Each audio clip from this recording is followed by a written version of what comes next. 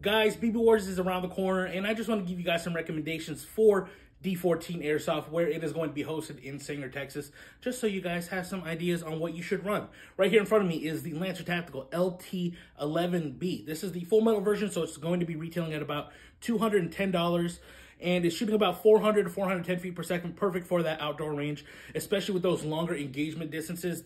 You're going to be shooting pretty far, and you want that FPS. But it is a standard version 3 gearbox, so it is completely upgradable. I do have an AK-47 style magazine in here, but it does come with a waffle style 500 round high cap. But let's give it a test fire. That semi-auto, pretty snappy, and then in full auto as well.